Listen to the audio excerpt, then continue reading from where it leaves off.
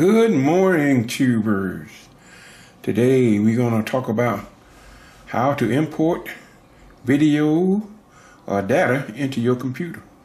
And one of the best ways is to use a USB 3.0 multi-format memory card. This is what I use to update my videos to YouTube. I formerly had a 2.0 card reader, but it wasn't reading my memory or my videos fast enough, or it wasn't uploading them fast enough. So to upgrade to this USB card memory from Insignia, I got this memory card reader from Best Buy. I think it was about $15, and it's a variation of a lot of different cards. This SD card reader supported quite a few formats of different memory cards. It does the SD card, the SDHC, the SDXC, which is the one I use, and the micro card, which is used in most phones. And it even have the old memory card that came in the first generation DSL cameras. So let's take a look at the box and see just what comes in it. Alright, let's take a quick look and unboxing at this card and just see what we got.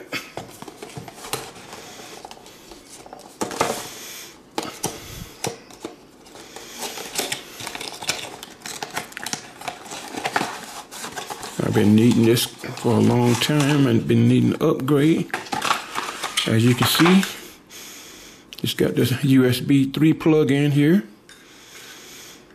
The card for the thing here, I would have rather that been on the other side. And it's got the, for the older version, and the micro SD card under here. Let me pull that card back out.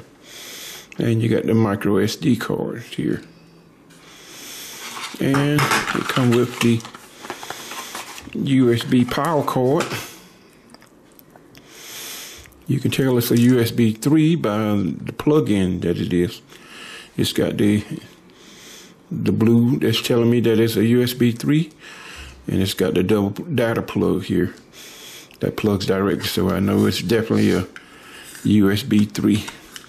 Plugs in like that, but what I don't like about it is it's got the memory card on the same side of the one that I use.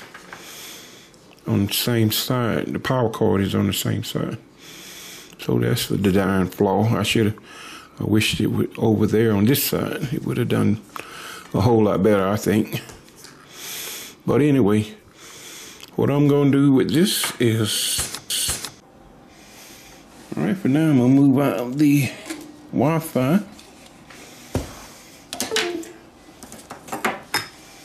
And I have a USB 3 port on the front of it. I can recognize that it's a USB 3 by the blue line here. And this have a black line, so I know that's a USB 2, not to plug it up to that. So this is blue, so. And I heard a sound, make it recognize it. Should be lightening up somewhere. I saw the light, so there we go. The blue light lighting up, letting me know. And then what I do is get it to recognize on the computer. And that's the way you hook it up. This has been TpTech. Make sure you subscribe to my channel. We definitely appreciate each and every subscriber. Have a great day. Peace.